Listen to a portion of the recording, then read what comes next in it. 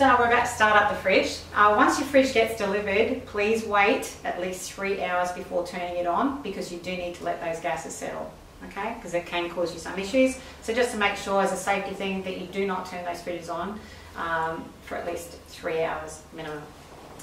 Okay, so turning it on, this is quite an easy process. Is you simply put your finger in the middle, see 1, 2, 3 lines at the top, and the fridge will come on. So what we need to do is set our language. So we're going to set it for English, obviously. Right, so we're going to set the time and date. It's really important they get the date and time really correct, because it's really essential. Okay, so when you're doing the date, it'll come up. So it says 2020. You simply swipe it to 21, 22, 23, 24. Okay, we're going to set that. So we're setting the month at April, and then the date is the 18th. So sweep right across to the 18th. Now we're going to do time, and it goes in 24-hour time. So it is, at the moment, 9:57.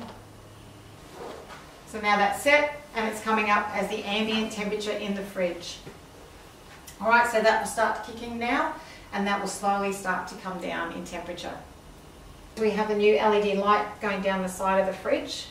If there is an alarm, or an issue with an alarm, or someone's had the fridge door open for too long, that light will flash. So in other times people will just ignore the alarms going on. This will flash until someone fixes the alarm. It'll also come up on the screen as a big red symbol saying an alarm. So whether it's a temperature alarm or whether it's a door alarm.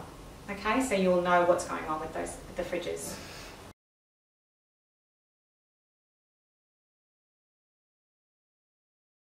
Yeah, okay, so there we go. So touching from min-max, you simply touch the temperature, and it'll tell you what the fridge max is, minimum and maximum is, okay?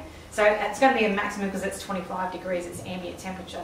So once it comes down, it should be sitting around about the 5 degrees, okay? So most people have to do a min-max check, I think it's 2 or 3 times a day. So all they will have to do is actually touch the screen, and it comes up. So it's touch and swipe. Okay, and then they read it from there, and it's saying 0 hours recording because we've only just turned it on. So it does it for hours. They're supposed to reset that as well every afternoon, or once they've done their min-max. Okay, once that's done, we don't lose that data. Okay, so that data is then restored at the back of the fridge where you've got that 5 years worth of information. Okay, we never lose the data. Okay, so we're going to touch it, got the min-max.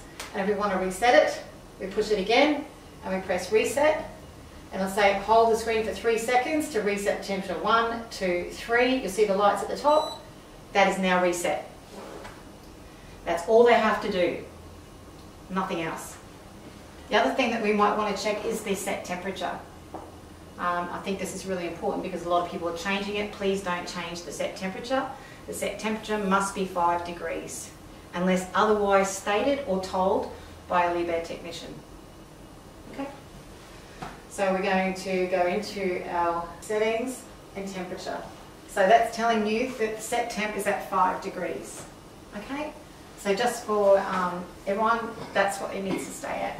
So try not to touch that one. All right, so then every time you finish with it, it'll normally, unless it's got a return or a return arrow, it will automatically come back to what the temperature is now.